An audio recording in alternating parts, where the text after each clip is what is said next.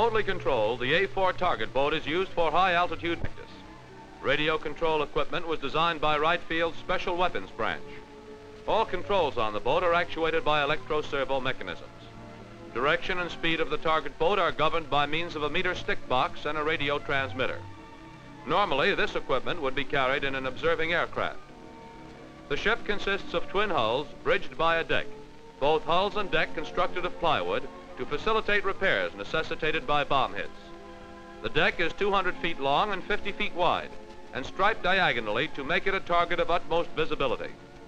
2 Allison engines, one mounted in each hull, drive the craft at a maximum speed of about 20 knots. A 4-hour practice mission can be made without refueling. Realistic training with the A4 target boat is helping air crews perfect their bombing technique.